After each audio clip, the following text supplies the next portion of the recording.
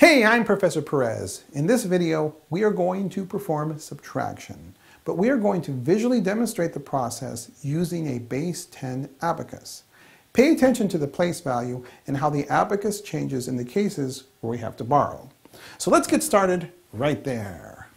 Let's enter a number here. Let's put in 5 ones, 9 tens, 4 hundreds, 8 1,000s, 6 10,000s.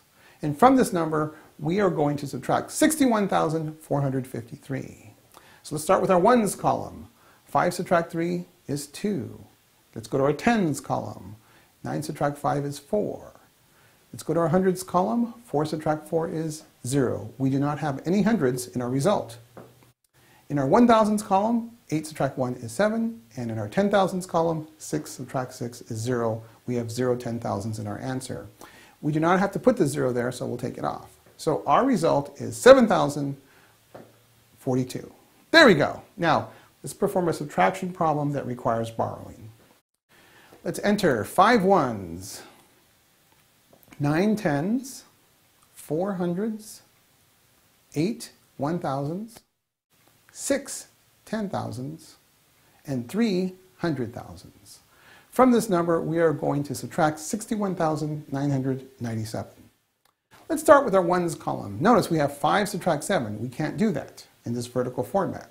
We have to borrow from our tens column, right? So notice our tens column moves from a 9 down to an 8, and notice we now have 15 ones, because borrowing 1 10 means we borrowed 10 ones. So we write that up there. Notice we have 15 ones, and now we can subtract in the ones column. 15 subtract 7 gives us 8. Now, in the tens column, we have 8 subtract 9. We can't do that. We have to borrow from our hundreds column.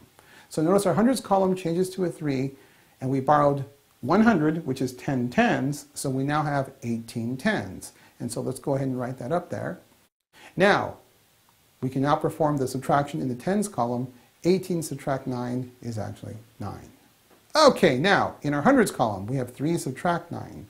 Again, we cannot perform the subtraction. We cannot get negative results. So we have to borrow from our 1,000s column. So notice, our 1,000s changes to 7, and we now have 13 hundreds, because 1 1,000 is equivalent to 10 hundreds. And now we can perform the subtraction. In our hundreds column, 13 subtract 9 is 4. Now, in our 1,000s column, we have 7 subtract 1. We can perform that. That's 6. 6 subtract 6 is 0, so we have 0 10,000s. And 3 subtract 0 is 3. So there's our result, 306,498. Okay, let's do one more problem here. Let's enter 7 ones, 0 tens, 0 hundreds, 0 1,000s, 2 10,000s. And let's now subtract 12,384.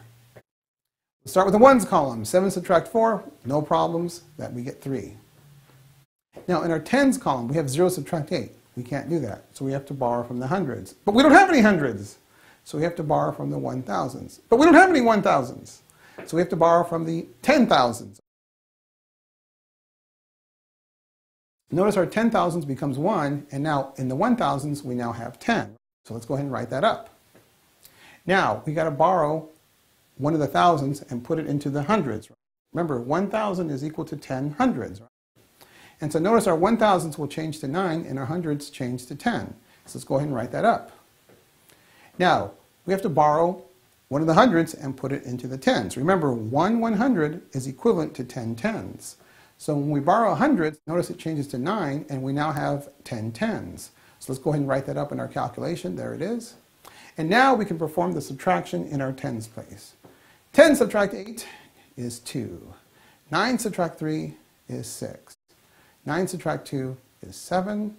And 1 subtract 1 is 0. So our answer is 7,623. That's it for now. We'll see you again soon.